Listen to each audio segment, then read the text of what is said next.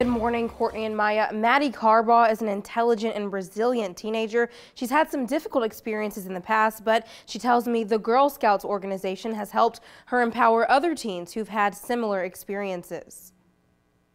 I felt like I didn't own my body and I didn't feel like I could be myself. High school senior Madeline Carbaugh is taking back control of her body. I thought that my body and everything was gross.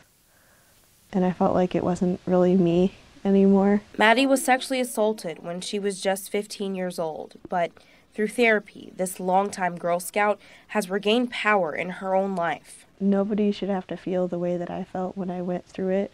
By supporting other survivors, Maddie earned the Gold Award through the Girl Scouts organization.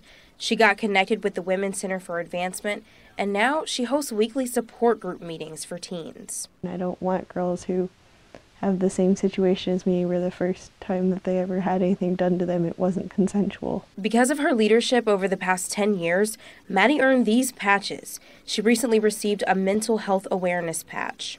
This is one small way that I can at least try to help, and even if it helps one person, it's worth it. And before Maddie heads to college in the fall, she hopes to leave a lasting impact on other survivors. I want them to know that it's not their fault, that you yourself are not an object no matter what anyone else tries to make you think, and that you are valuable and that you are worth it. Maddie's group meets Mondays at 5 at the Women's Center for Advancement. She tells me all teen girls in need of support are welcome. In studio, Sydney Gray, 3 News Now this morning.